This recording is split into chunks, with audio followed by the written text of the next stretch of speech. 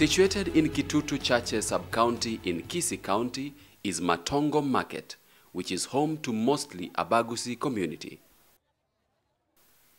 The area is in the Kisii highlands and therefore there is adequate rainfall, making it agriculturally productive.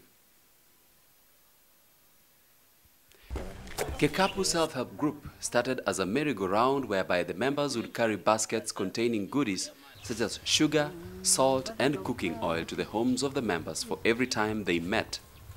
Hence the name Kekapu, which means basket. Tulianza na wamama 12, lakini tukaona tuongezee wasee, tukaendelea hivyo, alafu tukaanza kufundishwa na watu wa livestock juu ya ng'ombe. Tukaona uzuri ya ng'ombe. Tukasema sasa tutanunua ng'ombe hizi zetu zenye tuko nazo mbaya, hata ikiwa ni mbaya tutaanzia na hizi zetu. Tukasema tutaanza kufanya biashara ya maziwa, tutasanya hii maziwa yetu pamoja tuuze kama group. The members then approached the Ministry of Agriculture in Kisii County and got advice on how to improve their lives as a group. They were given a milk cooler by the county, and that led to the opening of a dairy shop. They called us to start training them. We've trained them on several aspects, especially in dairy, and part of it when we were beginning, we were training them on milk marketing, how to market their milk together. From just the basic trainings and telling them how to do the milk testing and all that, they were able to receive the deep freezer from the county government. By then it was 2013-2014 financial year when the county government was buying equipment, and part of the equipment was the deep freezer, which now we give to the group because we saw they have started selling on their own.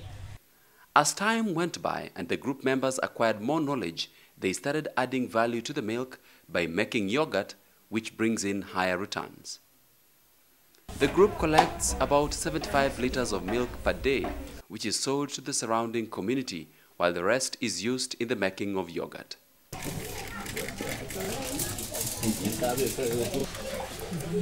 The persons that handle the yogurt making process have been specifically trained to do so. And since then, initially they had started with about 100 liters per day. They shot up to about 300 per day. And then because of market issues, because transporting from here where we are at to Nyakoe or to town, the challenge of the road infrastructure was the biggest challenge, especially when it rains. The milk reaches Nyakoe when it is already gone bad. So now they had to reduce the milk to currently what they're handling now, which is about 75 liters per day. Poor infrastructure, especially during the rainy seasons, make it difficult for the group to sell milk to the neighboring Nyakoe market. Hence the low amount of milk handled by the group per day.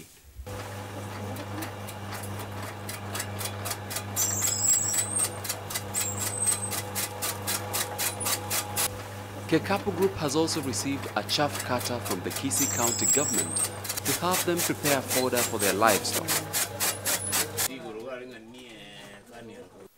The group members benefit from the group by supplying milk to the dairy shops and getting paid for the milk supplied. A visit to the farmers' homes shows people that are determined to excel in the dairy industry. Nimebenefit kwa sababu mimi napata pesa kutoka kwa hiyo dairy, natumia mahitaji ya nyumbani.